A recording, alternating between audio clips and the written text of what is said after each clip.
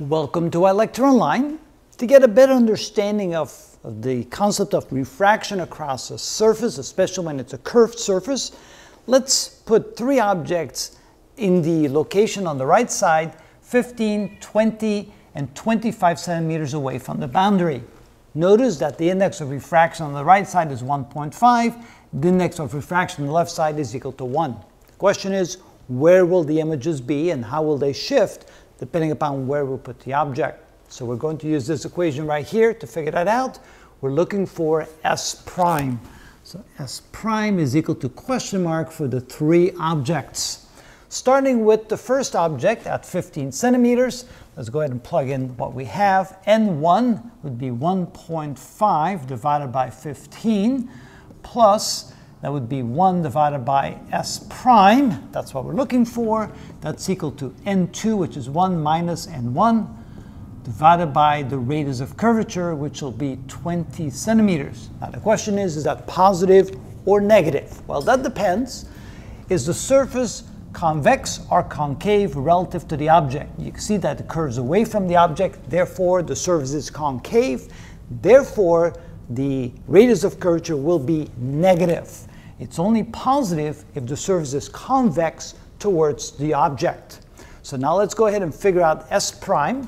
Simplifying this, moving this to the other side, we get 1 over S prime is equal to 1 minus 1.5, that's a minus 0.5 divided by minus 20.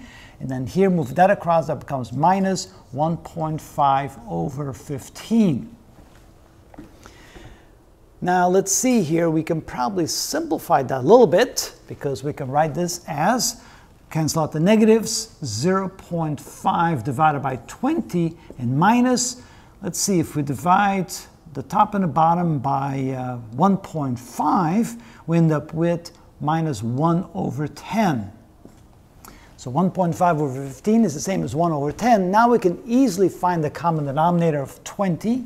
So 1 over S prime is equal to 0.5 over 20 minus 2 over 20. Minus 2 plus 0.5, that's equal to minus 1.5 over 20.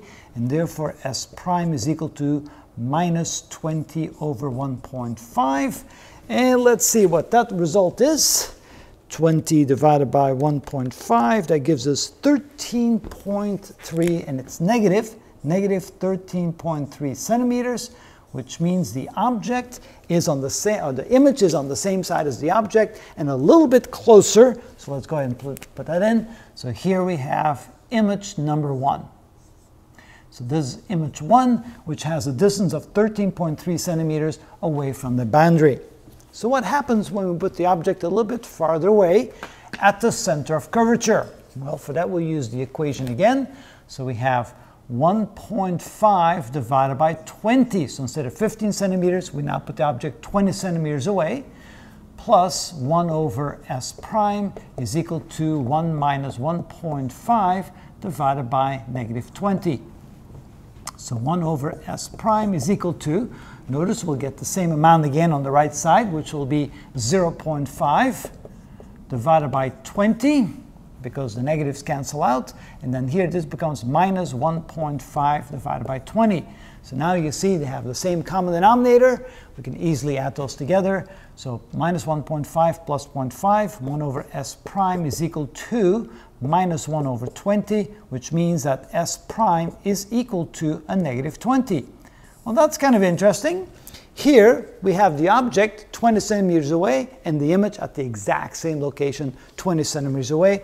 The negative, of course, means that it's on the same side as the object, which means, whoa, there goes my pen. There means we have an image at the very same location as the object. All right.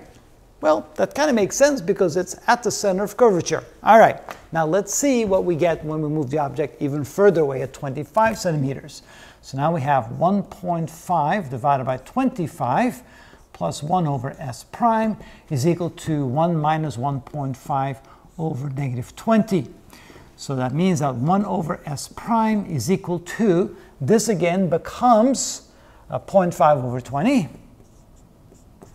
And here this becomes minus 1.5 over 25. Here the common denominator would be 100. So this 1 over s prime is equal to 2.5 over 100 minus 4 times that would be 6 over 100. So we have 1 over s prime is equal to 2.5. That would be minus 3.5 over 100, which means s prime is equal to 100 over minus 3.5, which is equal to